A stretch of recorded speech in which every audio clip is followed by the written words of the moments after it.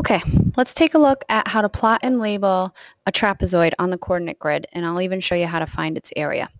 So the first thing we want to do is look at our ordered pairs, 0, -4. So I won't be going over at all.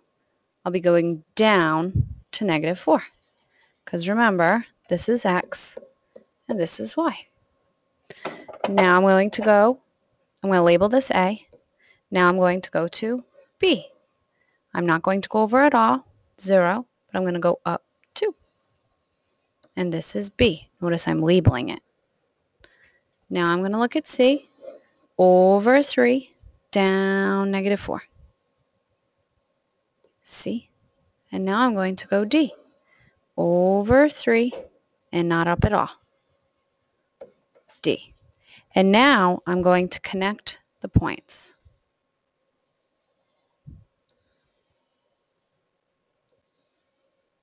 Okay, if I take a look, my height would be here.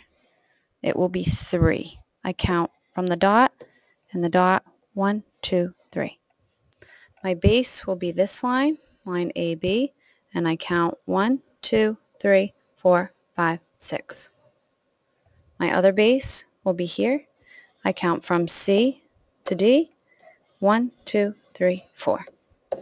Now I would use those measurements to find my area.